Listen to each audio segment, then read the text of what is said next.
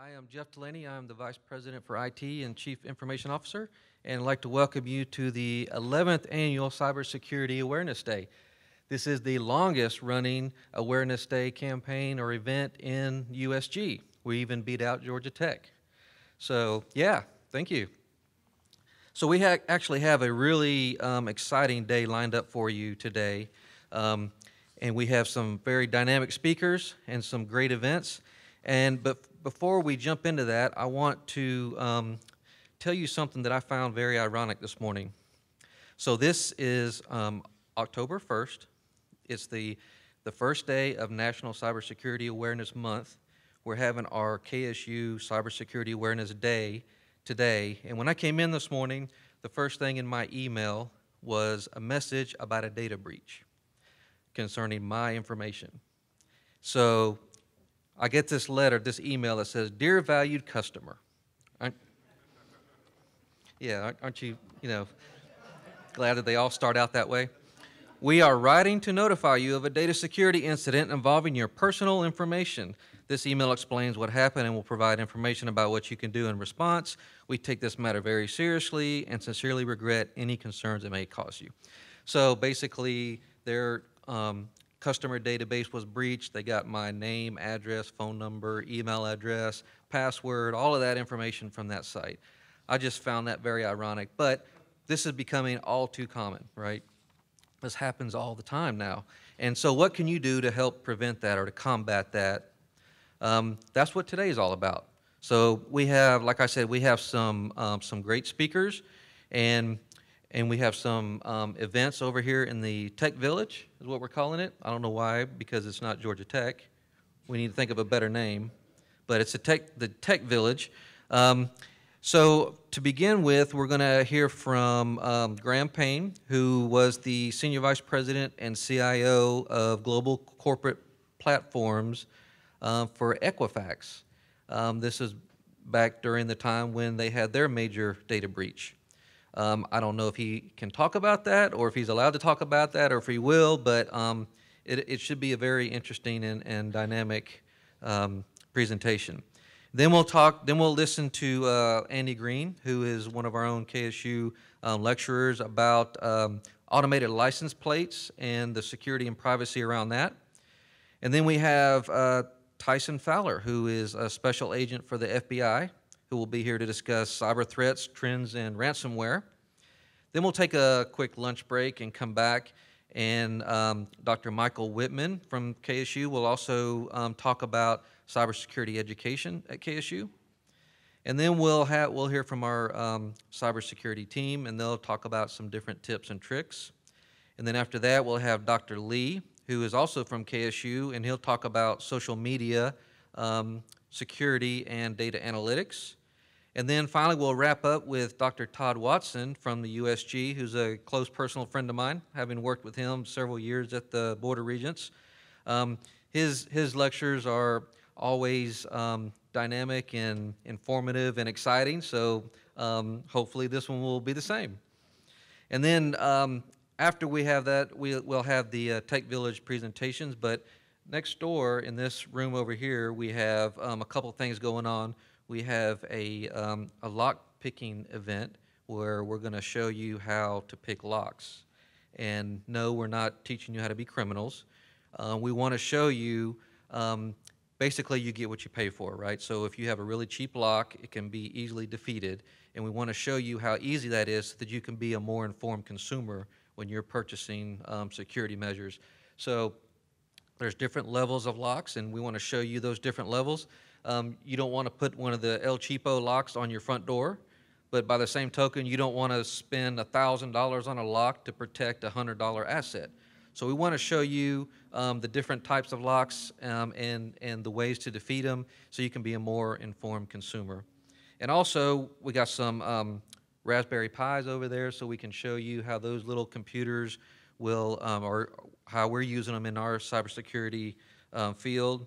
And we have a pen testing village, so you can look at the how we do penetration testing, and we'll show you, go through some of the demos and some of that kind of stuff. So that's going to be the fun room over there. Not that this won't be fun and informative, but we're going to call that the escape room because we're going to lock you in there and you're going to have to figure out how to pick the lock to get out. Just kidding. Hope there's no lawyers in here. So anyway, that's going to be the day, and it's going to be very fun and dynamic. And it's a testament to the great job that that our cybersecurity team does, and they're very dedicated and hardworking. And the leader of that team is going to be coming up next, and he is Stephen Gay, who's our Chief Information Security Officer. So Stephen, thanks.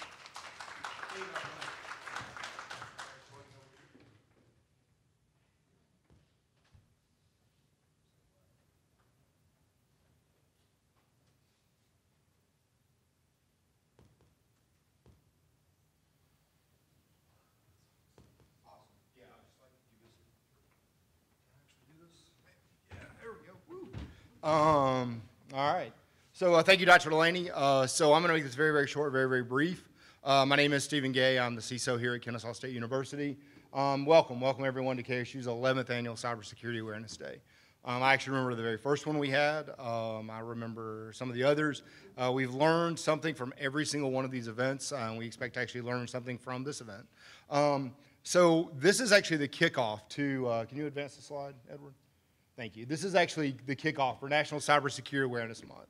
And the topic this year, the focus this year, is ultimately something that Dr. Delaney was talking about, which is, own your data, secure your data, protect your data. And one of the things that we're really seeing in the industry as a whole is more visibility into what actually people are doing with your data. We see that with actually the General Data Protection Regulations coming out of the EU. We see it with the California regulations, where we ultimately, at the university or whatever organization, we're ultimately just stewards of your data. And you're going to, if you don't already, you actually have a legal right to that data and to understand how that data is going to be used. So we're really going to be kind of focusing on that topic. And we at Kennesaw are actually doing a lot of work on data governance, identifying, data users, trustees, stewards, and actually ultimately, educating individuals like how we appropriately use your data, how we secure that data. So really, really excited about that topic this year. You're going to hear more about that in the coming weeks. So let's talk a little more about the month. So Cybersecurity Awareness Month at Kennesaw State University, and these are just some highlights. Starts today, October 1st, with Cybersecurity Awareness Day at the Kennesaw Campus. And then tomorrow we actually launched the Digital Smart Cookie Award. Well, what's a Smart Cookie Award? Well, it kind of started out actually as a joke because ultimately we can't, no matter how many firewalls we buy, no matter how many web application firewalls we buy, no matter how many endpoint products we buy, the greatest protection that we have is actually our end users and the customers on this campus. Whether you're a student and you're aware of how your data is actually being used, whether you're a faculty member, whether you're a staff member, whether you're a third party, if you see something suspicious, if you see something where it's like, maybe I shouldn't be sending my social security number and my tax return over email, we need you to say something. That's going to get you a Smart Cookie Award.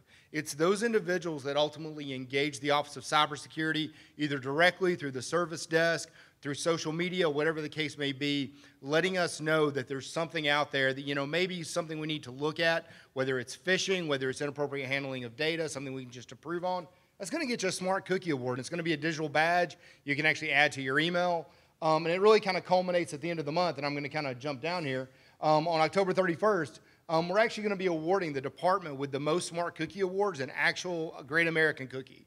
And it's on Halloween, so we'll probably decorate it in some really cool, fun way. But ultimately, we're going to actually be delivering that to the department. So we're really, really excited about, again, trying to get the community engaged, trying to get people more engaged.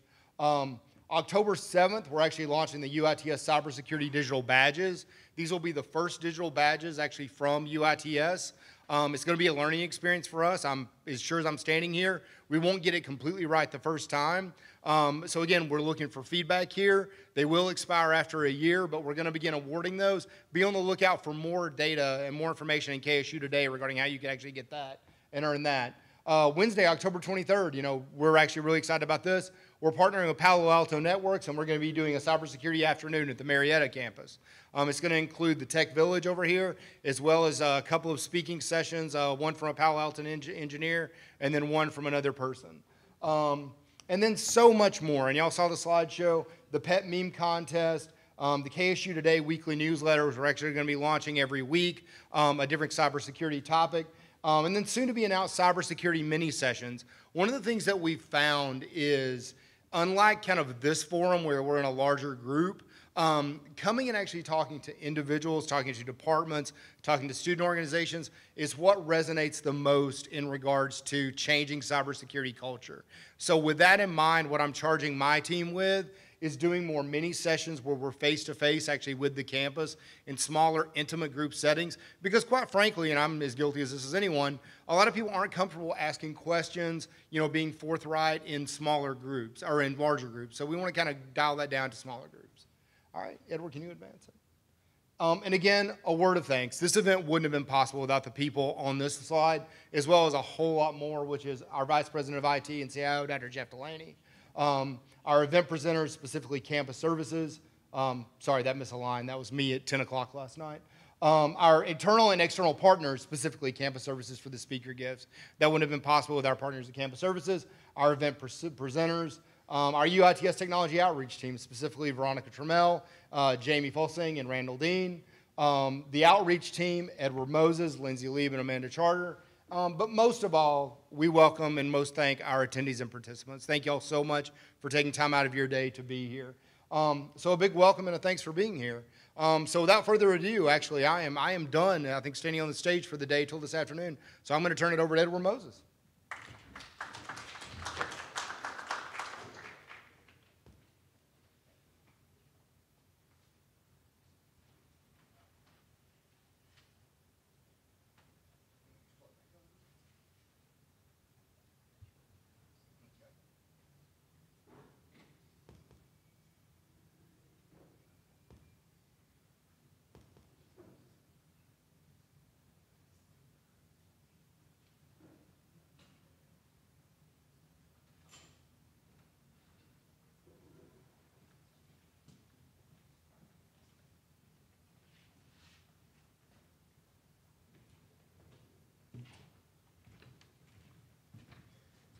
Again, good morning, everyone. My name is Edward Moses. I'm the Associate Executive Director for the Office of Cybersecurity, part of University IT Services.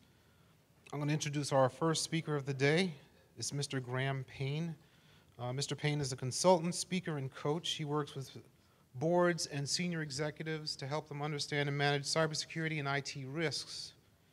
He has over 30 years of experience in consulting and IT management in the financial services, insurance, healthcare, retail, manufacturing, and utility industries.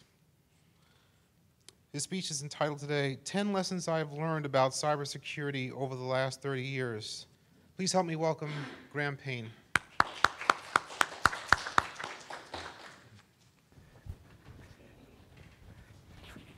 Thank you.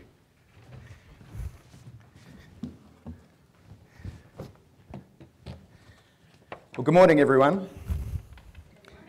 Turn this off. Can you hear me okay?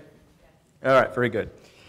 So, as Ed said, I've spent the last 30 years in IT and security. And today I would like to share with you 10 things that I've learned. There's lots more. I've learned probably hundreds of things, but these are 10 that I selected that I thought might be of most interest to you. Let's start with a little bit of my background.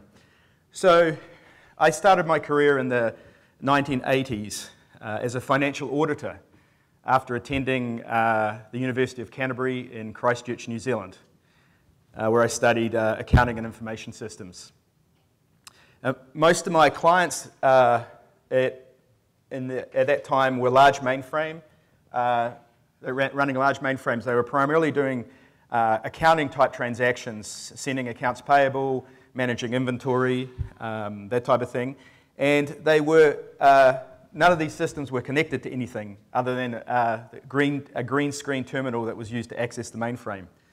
The big security issues of the time at that stage were physical access to the data center.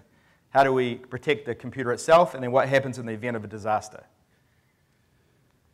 In 1981, IBM released the personal computer, which really started a whole revolution in the way that we did computing, and the tremendous amount of things that followed from that. At this time, there were early services allowed us to dial up to the internet. I fondly remember in those times when I heard the sound of a modem dialing up at 1200 baud to connect to bulletin boards for the early internet. In 1988, the Morris worm hit and showed how susceptible the new internet was to viruses and worms. And attention started to move in security to protecting the network. So we started to see the advent of firewalls and also antivirus, the early antivirus to protect personal computers. By the late 1990s, there was widespread use of the internet, and companies started to leverage this for business. We started to see new business models emerge, like Amazon and eBay and Google. And now security focus started to shift to managing and protecting these multiple points of presence that companies had as they expanded their connectivity. When I came to Atlanta in 1996 to help set up a security practice here for Ernst & Young, EY, many of our early projects were showing companies how susceptible their internet at points of presence were to attack. And we had lots of great engagements where we were able to do penetration testing to demonstrate the weaknesses around their internet controls. Tremendous amount of capital started flowing into the security industry, and we started to see a lot of new innovations in security protection and defensive technologies. We also saw the growth of managed security services for the first time. Around the mid-2000s, we started to see a new era of data breaches.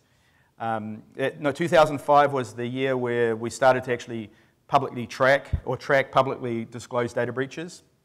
In that year, there were 136 breaches, exposing 55 million records. So, after 20 years in the consulting industry, I decided that I'd join the corporate environment, and I started in Equifax in 2011 as the Vice President of IT Risk and Compliance, having responsibility for a lot of the security operations within IT. And then later I was promoted to the CIO of Global Corporate Platforms, running the enterprise systems for Equifax.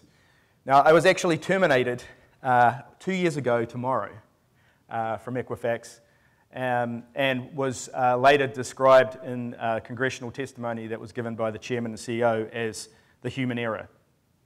Because the root cause of the Equifax breach was put down to two things, human error and a technological error.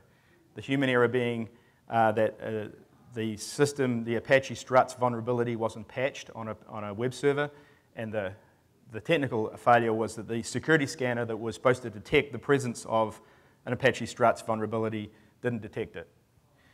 So that was an interesting experience for me. Since that time, since my termination, I've last year I testified to Congress, testified to the New York State Attorney General, to the SEC, and am still being deposed in some of the class action lawsuits that are going. So there's a long tail to that. I've actually written a book, The New Era of Cybersecurity Breaches, which talks about my experiences at Equifax and about this new era of cybersecurity breaches. So I've seen a lot. All right, I've seen a lot of things over the last 30 years, so I thought that I would talk about these 10 things that would be of interest to you potentially as educators, security professionals, students. So first, there's lots of opportunities out there. Throughout my career, I have found it very tough to recruit and retain good security professionals. And it's getting worse. According to CyberSeek, there are currently over 300,000 open positions in cybersecurity in the United States. This chart from the ISC Squared 2018 workforce study shows where some of the gaps are around the world, and notice the significant gap in the Asia-Pacific region.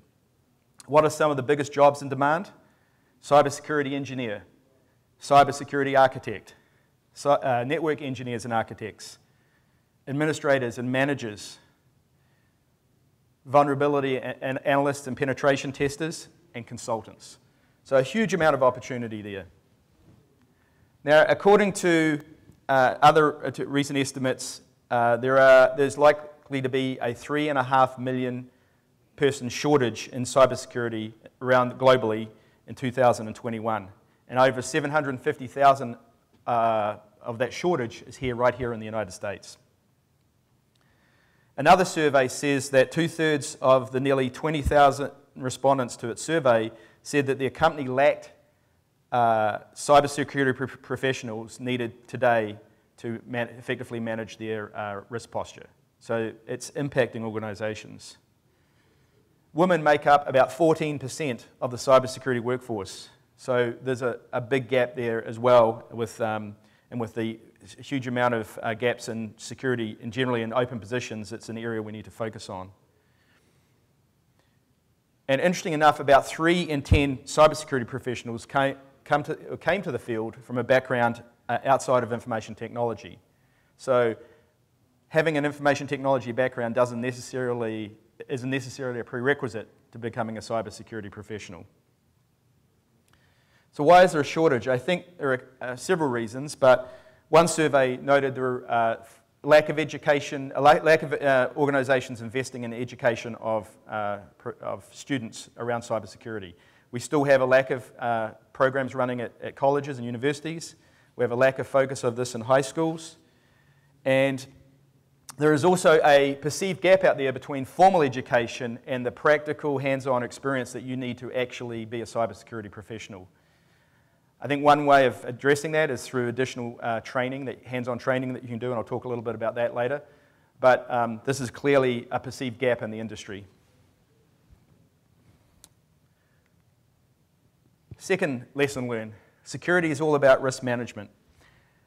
Now, traditionally, security has been seen as a technology risk, but today it's much, much broader than that, and we're really trying to tell and explain to boards and senior managers that it should be treated like a business risk and managed like any other business risk.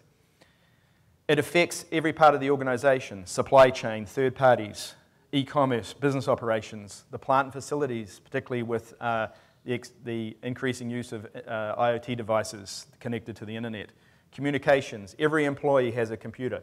So it affects everyone in the organization and every part of the organization.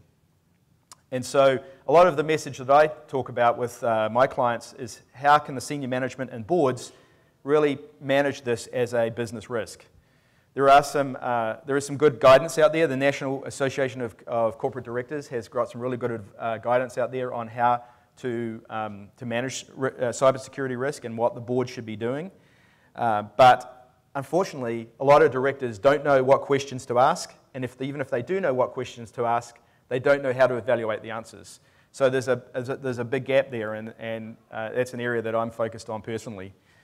Just to give you an illustration, in the Equifax security data breach, the board of directors met 76 times related to the cybersecurity breach in 2017. That's a tremendous amount of time that the board was involved and engaged in that breach. And since then, they've changed a lot of the protocols that they have regarding communications around data breaches and the governance that they have over cybersecurity. So, it really needs to be managed like every other risk you manage in the organization. The other thing I'm seeing a lot of, and I'm really excited about, is increased focus on actually putting quantitative metrics around cybersecurity risk and IT risk. There's organizations like the FAIR Institute that's starting to put some dollar values, and I think that's really important as we communicate risk to the board and to senior managers to be able to quantify things and be able to talk in business terms and talk about it in financial terms. So I'm excited about the opportunities provided by methodologies like that. Also, on this point, we're also seeing that security, which has typically been part of the IT organization, is starting to move outside of IT. At Equifax, the security function actually reported through legal, and we're seeing increasingly that the senior security person, the CISO, the Senior Information Security Officer, is often now reporting to the CEO directly as a peer to the CIO.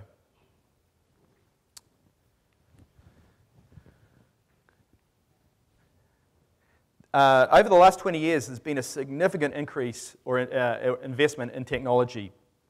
It's hard to go to a security conference these days without seeing people talking about the impact of AI and machine learning and remote process automation and how that's going to help security and all these, as well as all the other traditional areas. Obviously, the cloud has had a big impact as well. The global security market is forecasted to grow by $300 billion by 2020, grow to $300 billion by 2024. So it's a huge market. But the big problem is vendor saturation. Organizations are bombarded by just tons of technology to protect their business. Studies show that companies on average have about 70 different security technologies in place and operating in their environment. That's a huge amount of technology that you need to, as a security leader, need to be able to manage and integrate, right? So that's really difficult and really hard. When you're looking to solve a security problem, you might be faced by as many as 1,500 vendors in that space. And just determining which one is going to meet your requirements and how it's going to fit into your overall security architecture is a huge challenge. Part of this is because there's been an explosive growth in venture capitalist investment into the security space. It's seen as it's a very rich area for investment. In 2018, there were $5.3 billion in venture capital funding went to security, which was up 20% from the previous year. So it's a difficult job for CISOs and CIOs to be able to determine what solutions they need to solve their cybersecurity problems.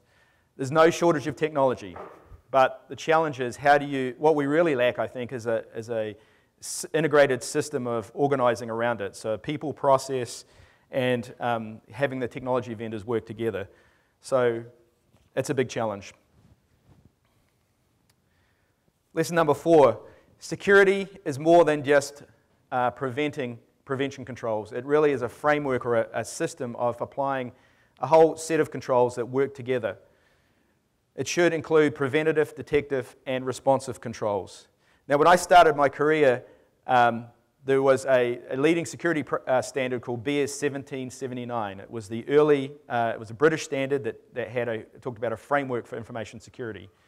That later became ISO 1799, and then ultimately ISO 27000, which is the current set of security frameworks published by the International Standards Organization. Also, we had NIST in their 800 series that were published around that time, and they have continued to evolve. Today, most companies that I work with are either using ISO 27001 or the NIST Critical Security Framework as their framework for managing security. And what these frameworks do is they really focus on having a good balance of preventative, detective, and responsive controls. So by preventative controls, we're talking about things like the physical locks, the authentication, the network segmentation, security awareness training, encryption, and secure configuration management and patching. They are all preventative controls. They prevent things from happening. Then we have detective controls, which could be things like collection and analysis of event data, detection and logging and monitoring, antivirus and malware detection, vulnerability scanning. And then we have responsive controls, which are things like your incident response process and your crisis management process. Now, a lot of the breaches that I've studied have occurred because this system of controls has broken down, and there hasn't been enough focus on having that complete feedbacks, so there's been a lack of investment in detection or a lack of investment in response. So just think about the Equifax breach, right? The preventative control that failed was patching. The detective control that failed was actually an SSL decryptors that were on the network that were supposed to detect suspicious activity. Those SSL decryptors had not been updated with an up-to-date digital certificate for over 10 months prior to the breach. And so the detective control failed. And then there was the incident response process also had some challenges, as you probably recall. I talk about in my book. So there's an example. But it's really important that organizations focus on the good balance between all three of those areas. I would say that today, most managers do not understand cybersecurity in general.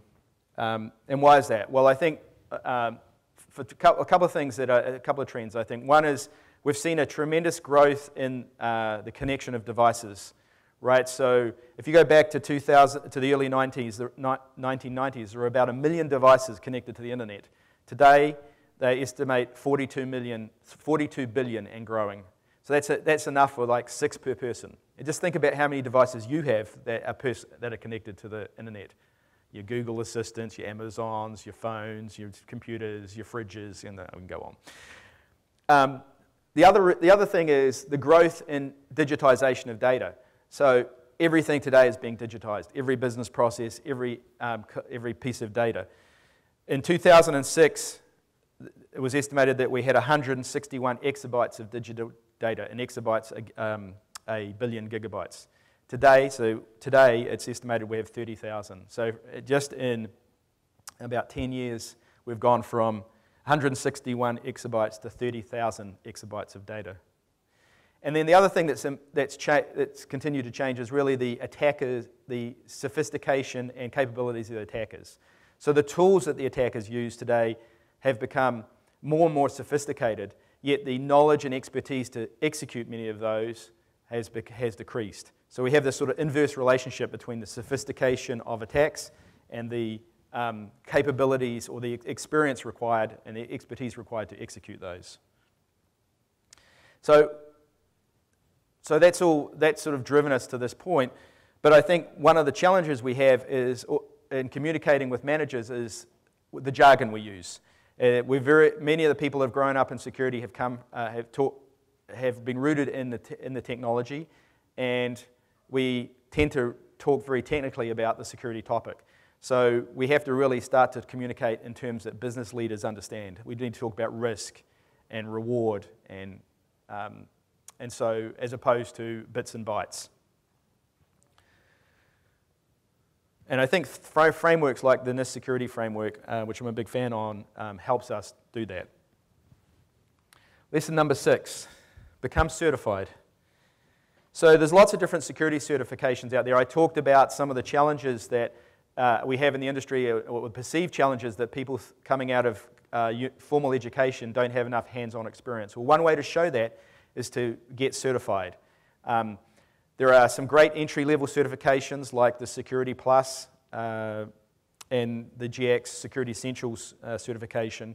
And then as you spend more time in your career, I would encourage you to also develop and seek out certifications, things like the CISSP from ISC Squared, the CISA from ISACA, maybe the computer hacking or forensics investigator or the ethical hacking certification. These are things that we look for when we're hiring people.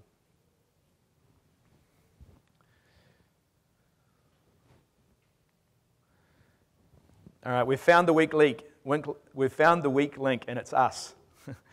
I talked a little bit about the need for having these frameworks of controls, but the biggest challenge, one of the biggest challenges we have in security, is not the technology; it's the people. Right? So where security often breaks down is because of the human error. We make mistakes, we forget, we're overworked, whatever the reason is. And our attackers can also utilize these basic human flaws. Think about ransomware, right? So ransomware is a big problem today and is growing. And this really came to the fore really in the last couple of years, and we've seen this widespread growth of ransomware over the last couple of years. McAfee reported 118% in ransomware attacks in the first quarter of this year alone. And what does ransomware does? It really targets us as individuals. It's trying to get us to click on that link in that email or to click on that website and launch a payload. Think about data breaches.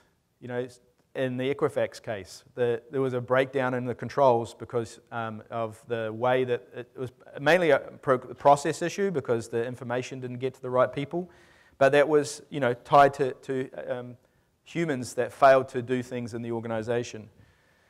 Another one is application developers. If you're writing code, often the application developers fail to take the necessary tests and checks in the secure development process and therefore introduce vulnerabilities into the environment. Lesson number 8, data breaches will continue. So our risk profile is constantly changing, and we need to continue to invest and we're continuing to invest in significant digital transformation.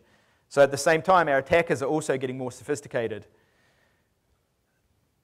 A recent study by Fortinet and Forbes noted that 84% of security executives believe that the risk of cybersecurity attacks will increase, and a fifth of those believe that the capabilities of attackers are outpacing their capabilities to defend themselves. Now, I mentioned that we started tracking data breaches in 2005. Since that time, there have been over 10,000 publicly disclosed data breaches, resulting in the disclosure of over 11 billion accounts and records. And the data for this year is not helping, is not looking any better, right? In the first 6 months of this year, we have seen a 54% increase in data breaches over the previous year. So I would argue that every organization is a target, and you can see this, right? Your example this morning, right? Every couple of days you will see a news article, or you may be personally impacted by a data breach. So managing cybersecurity is hard, but and these breaches are going to continue. So that really reinforces my point before, that we really need to make sure that if we are breached, or as I say these days, when you are breached, that you have a good process in place to be able to contain the damage, mitigate the impacts, and respond appropriately.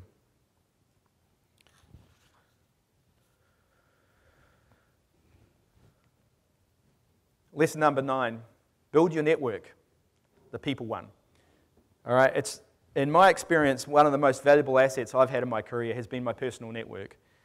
And I think it's really important as you enter the workforce, or as you take a place in the cybersecurity industry, that you build a network. I would encourage you to participate in professional organizations, to attend conferences, to meet people, to connect with them, to join them on LinkedIn, or connect with them on LinkedIn, to follow people who are influencers in the industry, and to find yourself a mentor. I've done all those things in my career, and it's helped me a lot. And so as I've been out promoting my book, it's been great to see colleagues that I've had for many years reach out and ask for help to help me in promoting my book and my business. So the network will pay forward, and I would encourage you to pay forward for it as well as you can. And then lesson number 9 is never stop learning.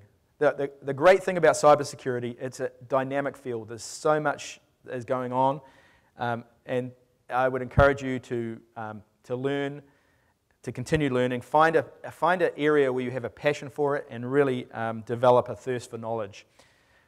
Read books about cybersecurity. Listen to podcasts.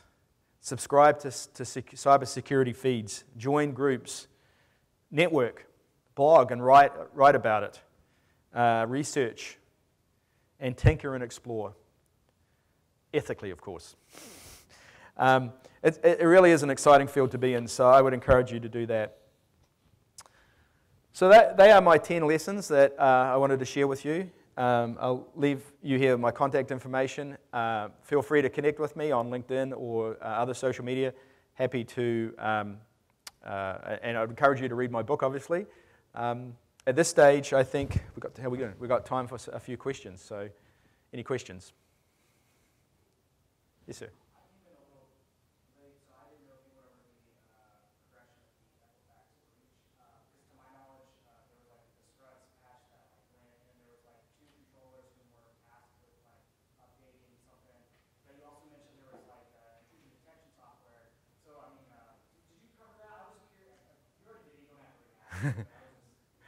Yeah, so just briefly, I didn't spend a lot of time on it. So tomorrow is, 2 years ago was when I was fired from Equifax for failing to forward an email. So the CEO, or the former CEO, testified to Congress like 2 years ago this week that the cause of the breach was a human error and a technological error. The human error being the failure to patch the Apache struts, and the technical error being the failure of a security scanner to detect the existence of an unpatched system. And then he went on under further testimony to say that the reason why the person didn't patch it is because they didn't get the information, because I, along with 260 or 360 other people that got the email, didn't forward it to people that could act on it, right? So, so that was what the company testified to in front of Congress. Subsequent investigations would show that, in fact, as you said, the SSL decryptors on were not updated with a digital certificate for over 10 months. And because of that, the suspicious activity that was occurring was not detected. So it gets back to that prevent and detect controls. If that detect control had been in place, if that digital certificate had been updated as it should have been, then we would have identified, highly likely we would have identified the suspicious activity earlier, and the impact would never have been as significant.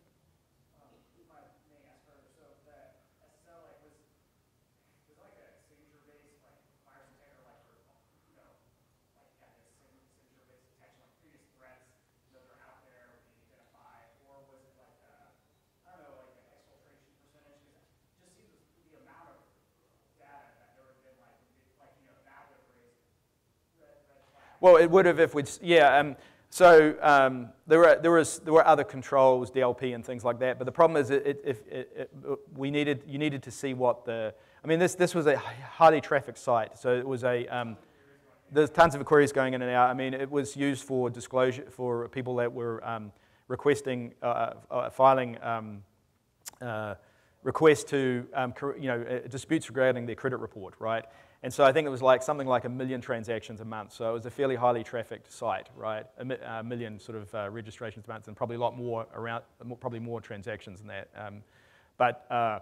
So I think it got lost a little bit in the noise, and then because we couldn't see the encrypted traffic, we couldn't see the payloads going backwards and forwards. I mean, as soon as we installed that digital certificate, within hours we saw these queries coming in that were returning 10 megabyte. Queries, right, and so payloads, and so we immediately traced those and found that went back to a Chinese ISP, and then we started, the shut that down, and then the process of trying to work out what was going on. So.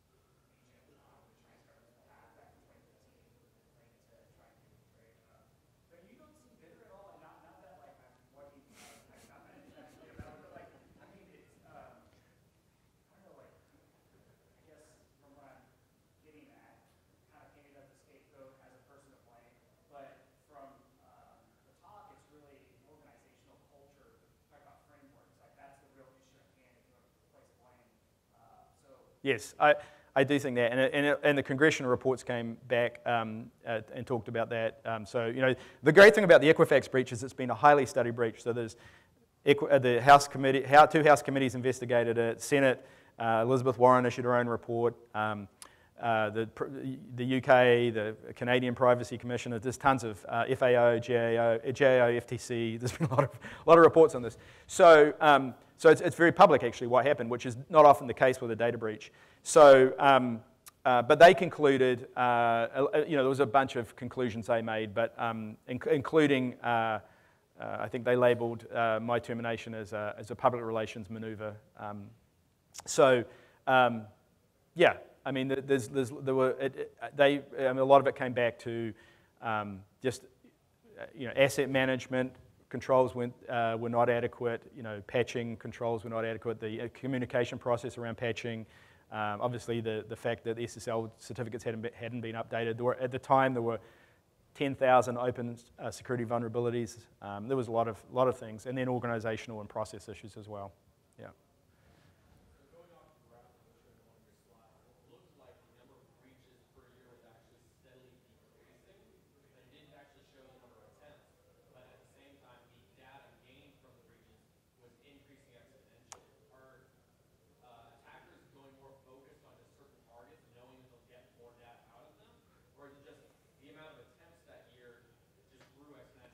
Right.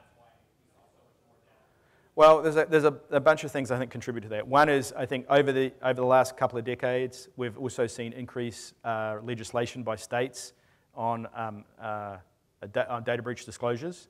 So, and requirements to disclose those. So every state now, every one of the 50 states has a breach notification law in place today, which wasn't the case, 15 years ago. So one is, there's a requirement now to do more disclosure. And then, of course, you've got GDPR and other regulations if you're outside of the US. So that's one thing that's contributed to it. You're correct in terms of the trajectory on the amount of data.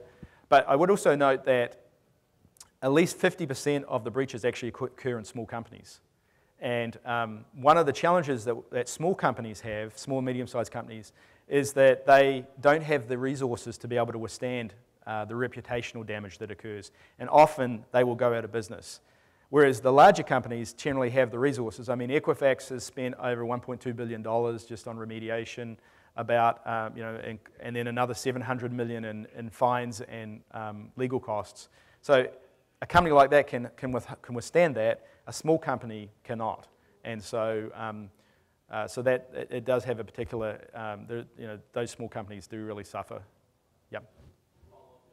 Is there a particular section of the economy that is being targeted, or is it more along the lines of people that deal with law versus business? Is there a specific area that they're focusing more on? It's a great question. So the question was around, is it any particular industry or segment? No, it's everywhere, right? I mean, you've seen universities, state government. I mean, here in Atlanta, it was ransomware, but I mean, we've got that being targeted. You've got healthcare is a big focus. Financial services has always been a target, but you're also seeing, manufacturing environments. There was a manufacturing company in Europe that got closed down because of an attack, right? So it's across the board, and one, we've got three sort of groups out there that are perpetrating these attacks. We've got, just the criminals. They're looking to make financial gain from the data they obtain. You've got sort of the activist group that are just looking to cause damage or reputation, damage and embarrassment.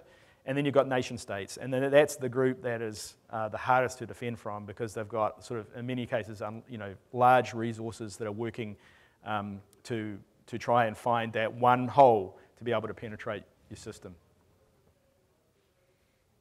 Any other questions? Yes.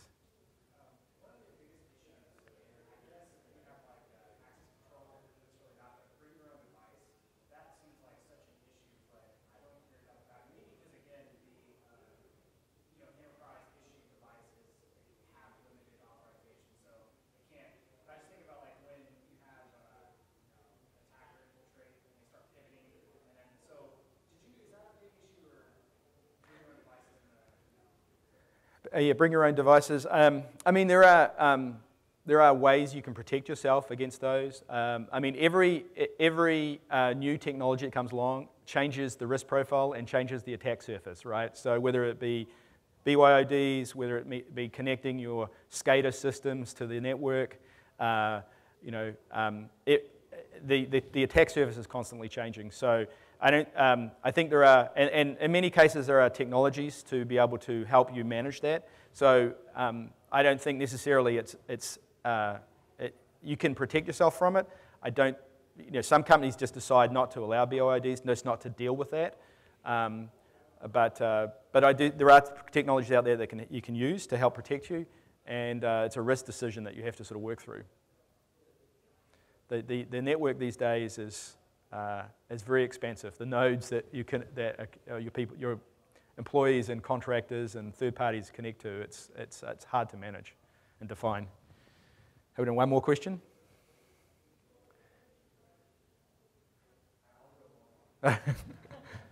Oh, you're going to get a book, and you're going to get a book because you answer the questions.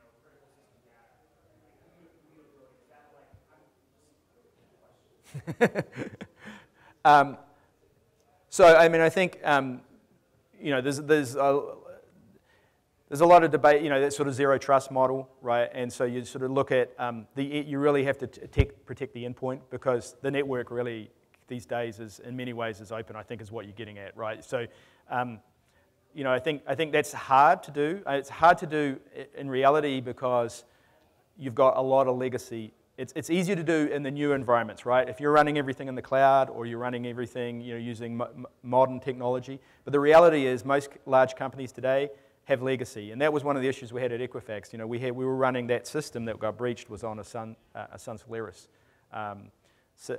box, and so, you know, some of the challenges, some of these security technologies don't work well with those legacy technologies. So, but the technical debt that companies have and being able to retire that is a big risk that you know, I talk a lot about with companies. I think that's it. Well, I appreciate the time, and hopefully there's something valuable there for you. And thanks. Enjoy the day.